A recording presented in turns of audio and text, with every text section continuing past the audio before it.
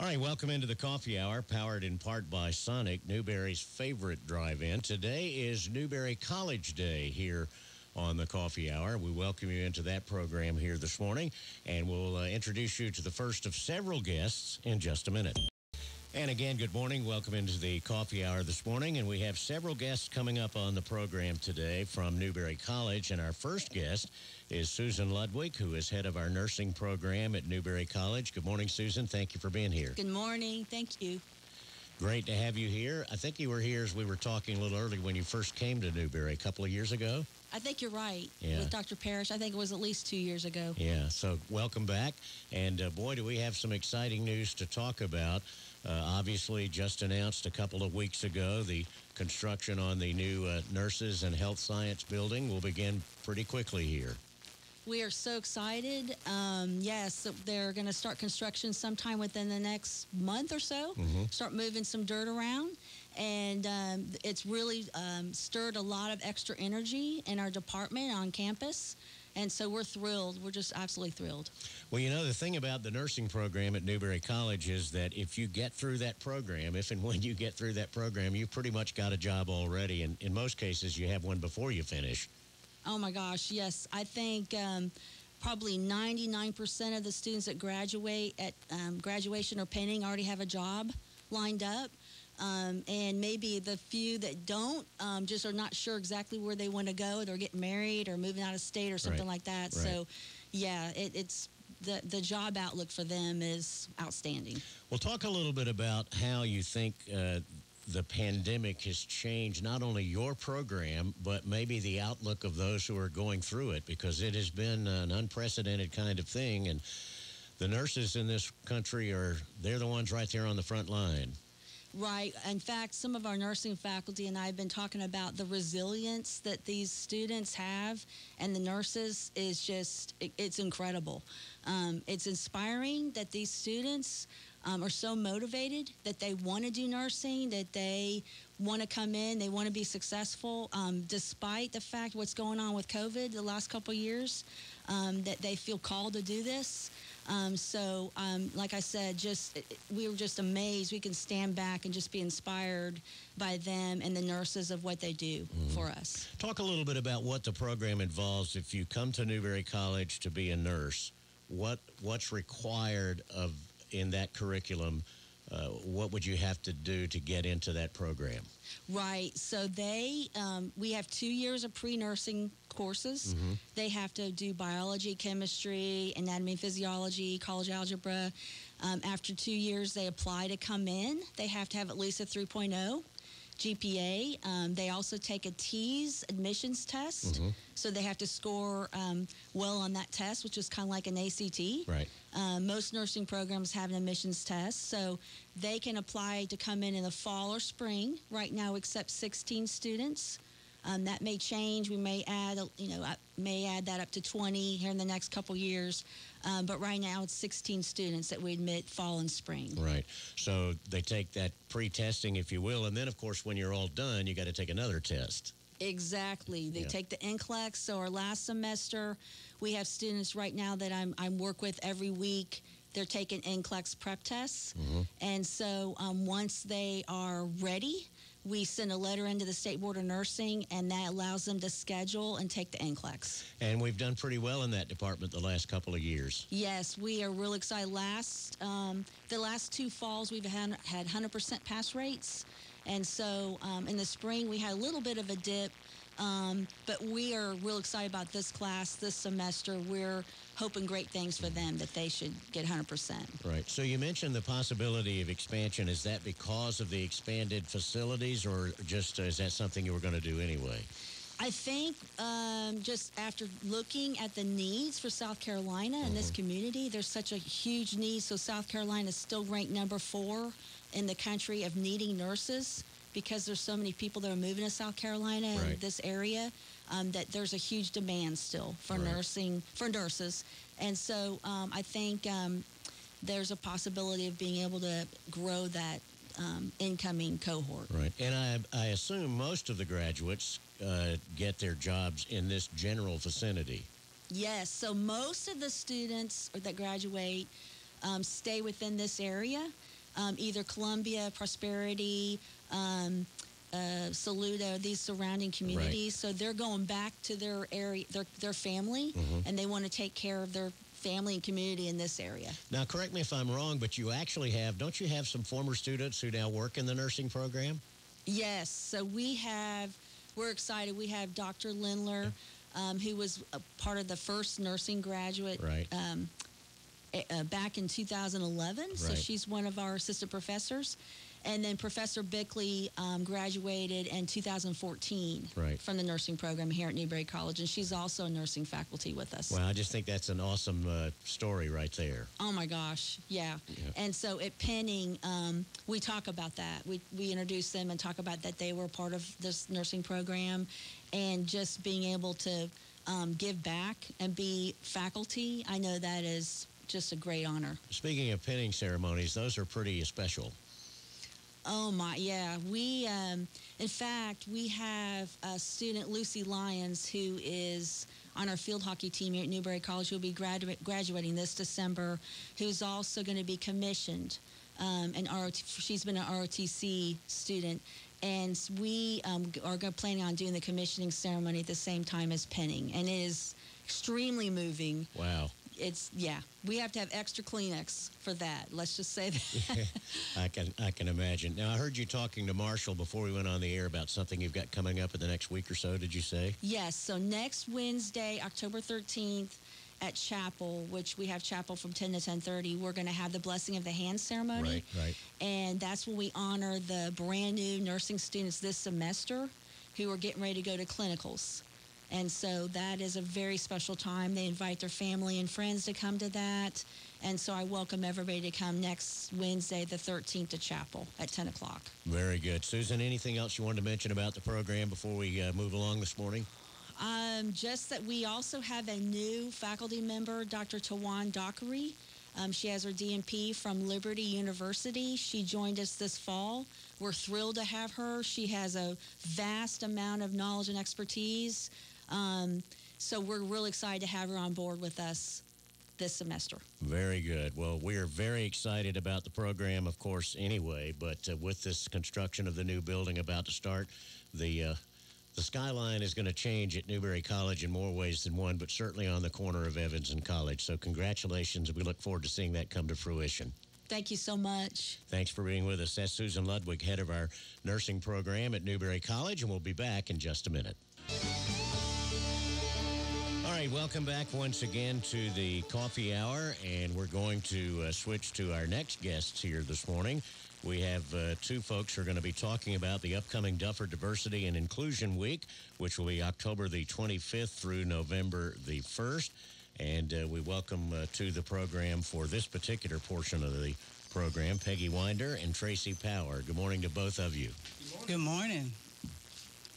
Great to have you both here. Tracy, say hello again. I'll make sure your mic's working. Good morning. One more time. Good morning. Anyway, Tracy's mic is not working, so I'm going to start with Peggy. And Peggy, talk a little bit about this. It all kicks off on Monday, October the 25th. Absolutely. We're really excited, and the committee decided to do something a little bit different this year. So we're going to begin that week with a pet rally, which will take place on Setzler Field at 12 noon. We will also have that day speakers for throughout the day. At 12 noon will be Brandarius Jones, a 2020 graduate of Newberry College, at 2 p.m. You may know this gentleman, Jimmy Moses King. Right. He will be speaking at 2 o'clock. And at 3:30, a recent graduate of Newberry College, Ms. Aubrey Guyton, will be talking. And they each will be talking about diversity, equity, and inclusion and their experiences with this particular topic. All right, very good. So that kicks things off on Monday, and then let's go to Tuesday, and then we'll get to Tracy after that. Tuesday, October 26th, you've got your keynote address. Yes, we're excited about this gentleman, mayor, actually a former mayor, Billy Keiserling, who used to be the mayor of Beaufort, South Carolina. He, along with Mike Greenlee, who is also a native of Beaufort, now living in New York, they will be talking about a book that they both co-authored. And the name of this book is Sharing Common Ground, Promises Unfulfilled But Not Forgotten, which offers a new approach to basically gaining a shared understanding of the value of each other. So we're excited about this keynote, and Dr. Dufford knows him very well. All right, that's on Tuesday. Then we got a show coming up at the Opera House later that day, 7 p.m., across that river. Yes, through a collaborative effort, as we do with the Opera House every year, there's something, it's a musical journey across that river, which will actually talk about how slaves turned cowboys helped settle the American West. And I just want to make a note that this event will be free to everyone. Right. So we're hopefully will have a nice crowd at that particular event. Yeah, and we've been talking about that on the Tuesday show here because that's Opera House Day, so we've been talking about that. So that'll be coming up, as we said, Tuesday night, the 26th of October, 7 p.m. at the Opera House. Now, Tracy, let's try this again. Good morning. Good morning. There you go.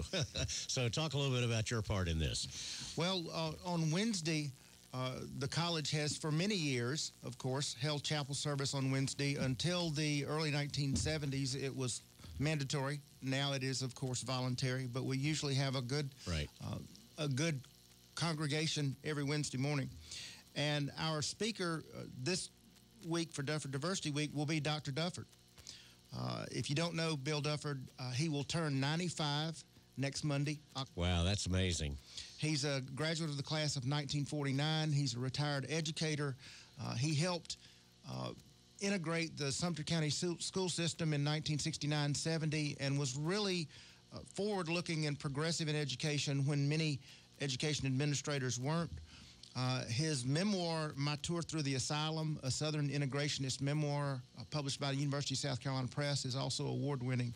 So we're delighted to have Dr. Dufford be give the message at Wiles Chapel. He did ask us, he said, am I going to preach? We said, no, you're going to give the message. He said, all right. What's the difference when it comes to Bill Dufford?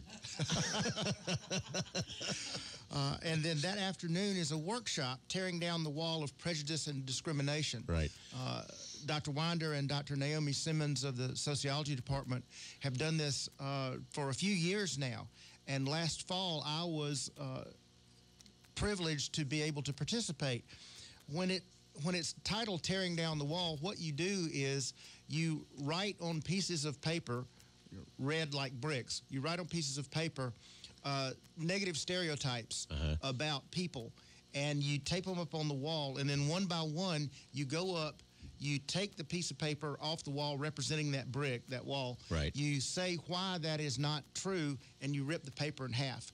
And it's in some ways cathartic. It's in many ways very educational, and people get more of a sense of community from it, I think, than a lot of workshops I've seen. The one I attended last fall was mostly students, but there were some administrators and faculty there, and I hope that we can get more people to come. That's going to be at both noon and 2 p.m. Right. At the Center for Teacher Education in the Old Spear Street School. All right, that'll be Wednesday, October 27th. Again, the chapel at 10 a.m. and Tearing Down the Wall, noon and 2 p.m. Then we move to Thursday. I want Peggy to talk about this. The movie Ruby Bridges is going to be shown in the Conn Lecture Hall. Well, actually, the North Common, unless it's raining, and then it goes to the Conn Lecture Hall. And Ruby Bridges, for those of you who may not remember, she was 6 years old, one of the first black children to attend the integrated school in the Deep South. And if I'm not mistaken, there's a Norman Rockwell painting of Ruby Bridges, if I believe that's true. That is absolutely true. And, you know, we're so excited about this. Dr. John Lassane and his Call Me Misters will be actually sponsoring this event, so we're looking forward to it. All right, very good. So that's 7 o'clock. North Common. Tell everybody where that is. Yeah, we had a time change on that one, Jimmy, so that movie will actually be showing at 8 o'clock and not 7 o'clock. Okay, 8 o'clock. So where's North Common for those who don't know? It's out by the football field, the area, the big open space out there. Okay, all right. So that's North Common. But if it's raining, Conn Lecture Hall. It's over by Pearson Hall. Pearson Hall. Are familiar. All right, so Pearson Hall, right out there where the baseball field used to be, between the back of the Eliezer Arena, the Casey Center, and the two dorms. But again, if it's raining, it'll be at Conn Lecture Hall. You got it. Okay. Now move on to Friday for me, if you will. And I believe we'll hand this over to Tracy. Friday, we're excited about this. Last fall, the college honored Ms. Mary Lou Anderson Glasgow, class of 1970. She was the first African-American student at Newberry College, entered college in 1966 as the only African-American student at the college, graduated in 1970, a longtime educator, and we honored her last year, had a reception. She told her life story. It was a remarkable story. And we, over the year, the Dufford Diversity and Inclusion Week Committee and other folks in the administration decided that we wanted to do something more permanent to honor her. And so the Board of Trustees approved the naming of one of the rooms at the Center for Teacher Education after Ms. Glasgow. And so that dedication is Friday, October the 29th at noon. All right, very good.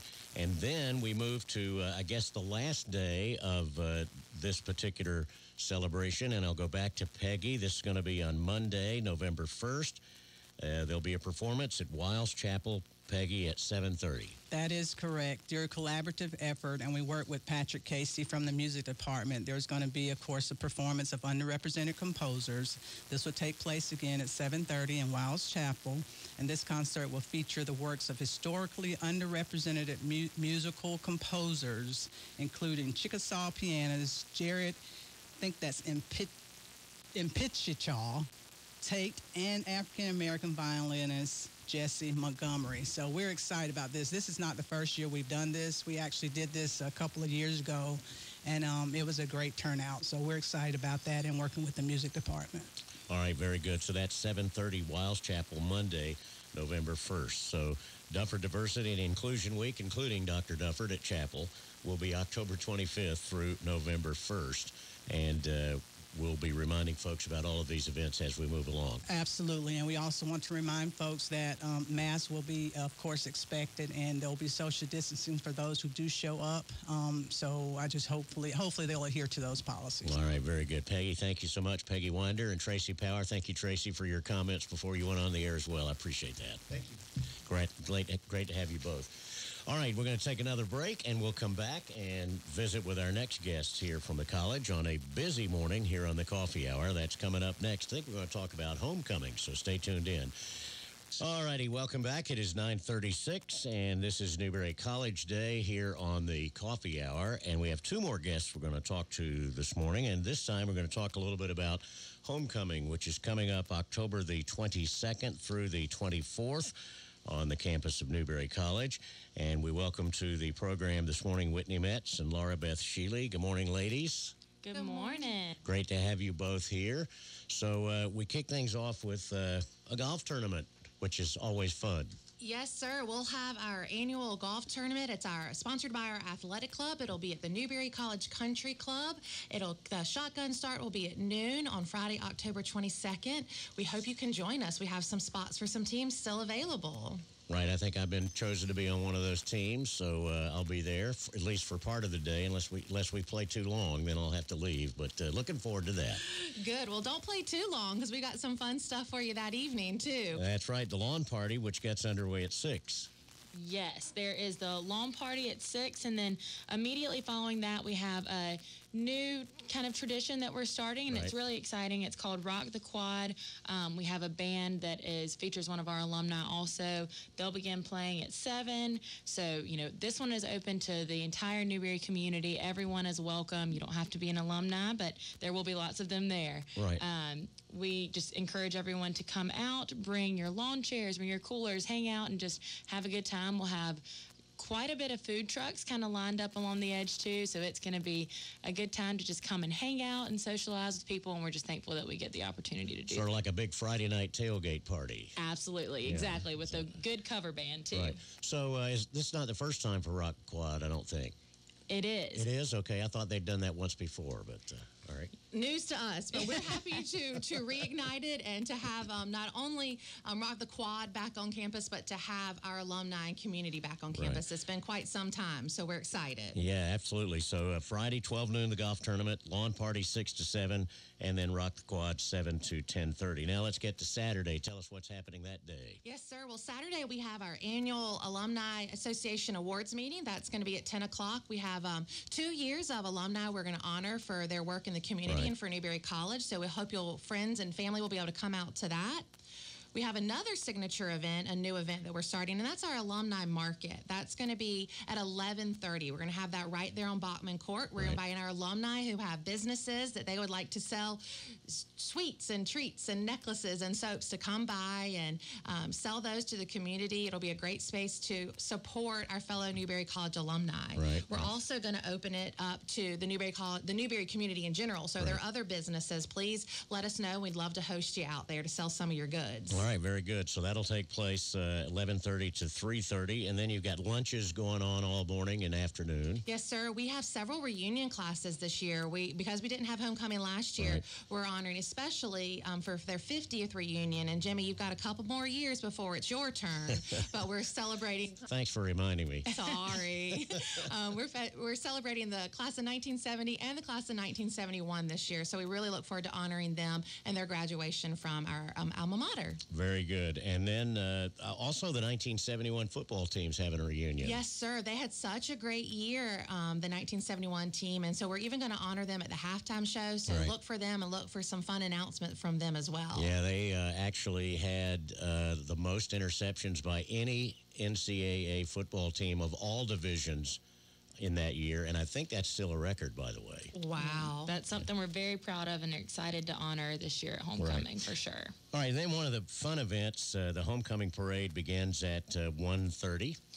Yes, sir. We'll have the homecoming parade, and we're going to immediately follow that with our pep rally, and we're going to spice that up compared to how we've done that in years past. I'll let Laura Beth tell you a little bit more about the pep rally and a new feature we've been doing this whole year called the Wolves Walk. Yeah, so we're going to do the pep rally a little bit different. We just want to make it as interactive as we can. We don't want anyone to miss out on it, so it's going to happen around the circle. So it'll be kind of facing all areas of campus, so everyone gets a little bit of the pep. We're excited about that. And like you said, that'll happen at 1:30 or 2 o'clock immediately following the parade at 1:30. And then around 3:30, closer to game time, it's something we've been doing so far all season for our home games, and it's really been a highlight for fans and the players as well. The Wolves Walk, the players leave their pregame warm-ups on the field around 3:30, and they go back to their locker room, and we've had the cheerleaders kind of line up and set the precedent for where all the fans stand and just cheer on the team as they go back in their locker room for the last time before the game starts. It's a big morale boost for them and for everyone before they go into the game. It's such a great, fun thing that we've been doing, and so we're excited to introduce it to the people who haven't been at every other game, but will be there for homecoming. Right. I've had a couple of grandchildren that have gotten some high fives during that Wolves Walk, and they're very excited about that. So that's a nice new addition. And then there is a football game, of course. Yes, sir. We're going to play football against Carson Newman that day. Coach Knight is really pumped and excited to get the team out there. We're excited to hopefully get another W on our scoreboard for this. Hopefully 2 more before then. Oh, well, for sure, for sure. But yeah, Carson Newman and Newberry at 4. And then the Madrigals at Wiles Chapel later?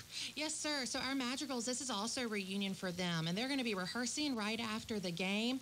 And then, Jimmie, I'd love to tell you, they're going to be performing at worship service on Sunday morning at 10:30. Okay. So our Madrigalian alumni, they'll be out there. In addition, we will have Bishop Kevin Strickland. He is a proud Newberry College alumni. He's a member of our Board of Trustees. He will be preaching and presiding at the 10:30 worship service, a memorial service on Sunday morning, the 24th. So again, alumni are invited, but the whole community is invited. So please come out and hear some of the good news and the word from Bishop Strickland. All right, very good. So that's Friday through Sunday. That's the lineup. I'm just looking through this brochure, by the way, at all these reunion pictures, and it's kind of interesting to look back at how young those folks were.